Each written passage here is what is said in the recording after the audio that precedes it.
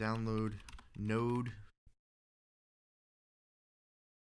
Okay, download Node.js. All right, we want the Windows installer. So 64-bit Windows installer.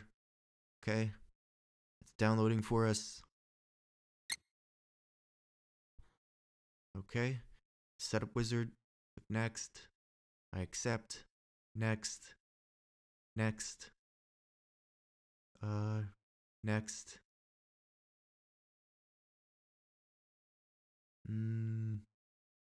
Next. Install. Yes. Successfully installed. Finish. Okay, great. Now we have Node. So I'm inside a sample website, so now I can go Node, index.js.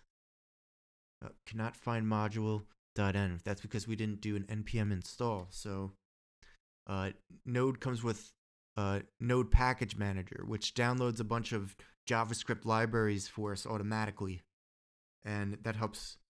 That is the reason that you can build websites and stuff and not have to from scratch, is because there's already pre-installed libraries. So we're going to type npm install. Okay.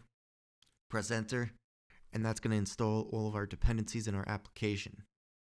So if you wanted to see these dependencies, here they are, all of these. Okay. So those are all installing. They'll take a little bit of time.